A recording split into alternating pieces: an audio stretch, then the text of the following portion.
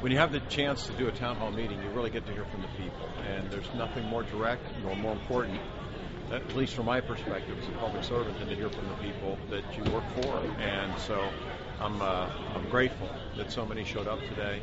I'm grateful to Mayport Naval Station for hosting us, and I look forward to coming back soon, I hope.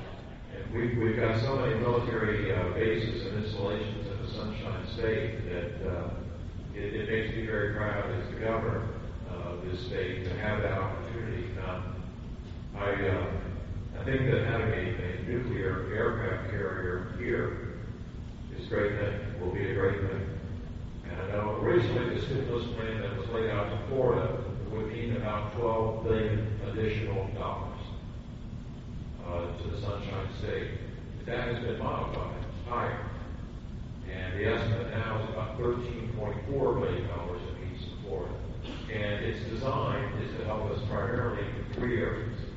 And that is education, infrastructure, roads and bridges, and health care for the poor. But one of the great concerns that I have is the environment.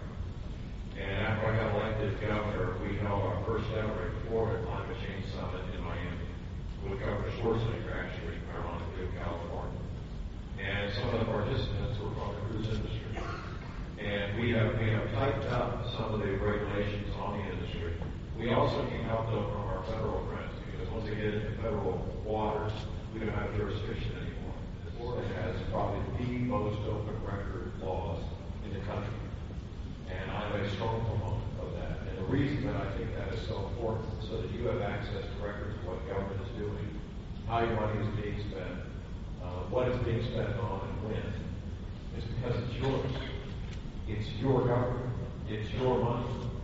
And it strikes me that who would have a greater right to know how your government is serving you or not, or disserving you, if that be the case, than the people. You know, it was Abraham Lincoln who once said that government should be of the people, by the people, for the people. Well, I agree, but the only way that the people can monitor it and look after it and be involved and engaged in it in an intelligent way is to have access to it.